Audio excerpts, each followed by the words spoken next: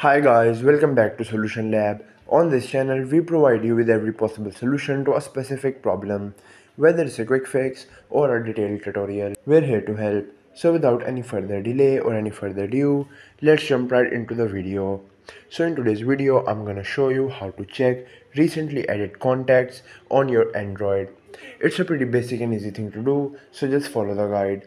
First thing first, if you haven't already subscribed to Solution Lab, please consider subscribing and hit that bell icon so you'll get notified from our latest videos. Now let's jump right in.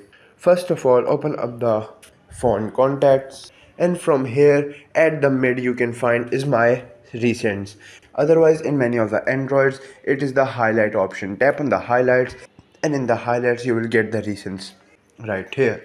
But if you go in the recents, like if I go in my contacts, I cannot just see the recent ones. But if I click on the three dots, you can see there is still no recent one.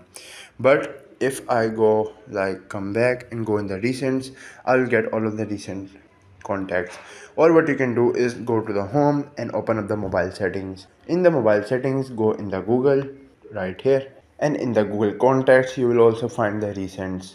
Go in the manage Google account, scroll, and you should be able to find people and sharing.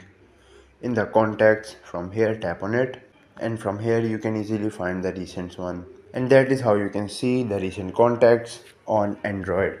I hope this tutorial was helpful and informative. If it was, please give it a thumbs up and consider subscribing to Solution Lab for more helpful tutorials.